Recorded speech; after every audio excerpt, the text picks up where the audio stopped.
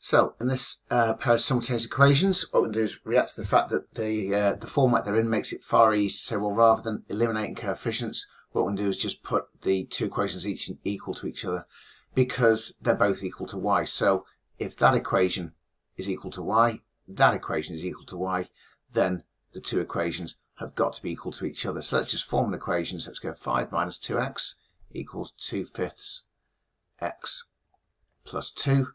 I'm never a big fan of fractions, so I'm going to deal with that first of all. I'm just going to times the whole thing through by 5. So it gives me 25 minus 10x equals 2x plus 10.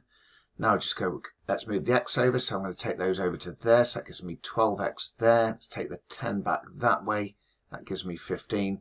So I'm left with x is 15 over 12, and that, when it's simplified down, simply becomes 5 over 4.